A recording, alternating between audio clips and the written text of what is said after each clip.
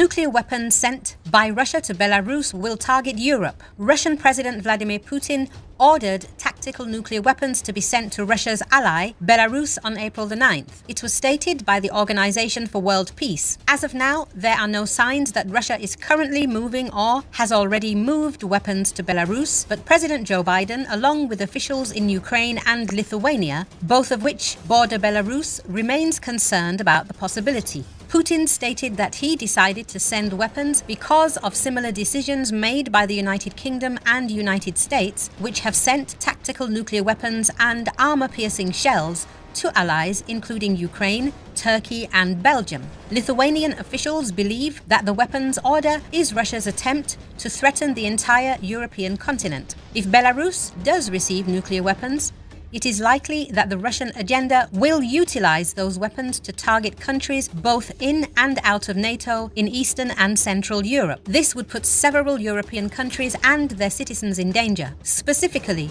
Russia's ongoing war on Ukraine makes the latter a likely target, especially because Belarus borders a large portion of northwestern and central Ukraine. This would allow Russia to send missiles there both more easily and more quickly. Whether Putin's weapons are used to harm other countries or only brandished as a threat, the possibility of nuclear warfare is quite alarming. Therefore, Ukraine has contacted the United Nations Security Council in response and requested an emergency meeting. Joining with other countries to create a united front against Russia is the best way to handle the threat Russia poses to international peace. By discussing the nuclear threat, the Security Council can create measures to prevent conflict and maintain international peace and security.